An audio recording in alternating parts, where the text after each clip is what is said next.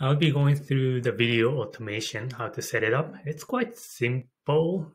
You just need to, this is the home page, so you just need to go to the video section and then you will need to activate it here. I do want to go over the option here because it might be confusing. So the summary is listed here. This counts as one summary. So if you have that option checked, then it will create only one video per summary. And as you might have tested here, if you click extend, then it will create another chunk of summary. So it will be considered two summaries. So if you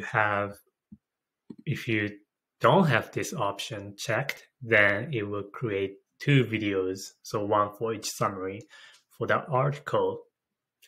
And if you check that on, then it will only care about the first summary you have generated. It depends on how many videos you want to make per article. And this section is about how many videos to make for each summary. So we have it, let's say if you have it 2, then this will create 2 videos for this section and another 2 videos for this section. So this article in total will be having 4 videos. So it will be a lot of videos. So you do want to be careful because it may just use up all your video credit. So that's how it works with the video. So you just need to create or click activate and it would be generating videos. So one great way to automate the whole flow is to import RSS feed. So I have it here with the blog TL, and every time they publish the article, it will be imported into our Inksprout, and it will generate the summary, and then the video will be generated for each summary.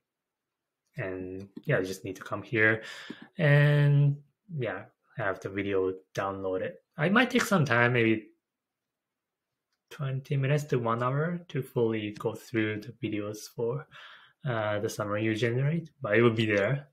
So just be patient a little bit. For the formatting, it will follow the video setting that you have it saved.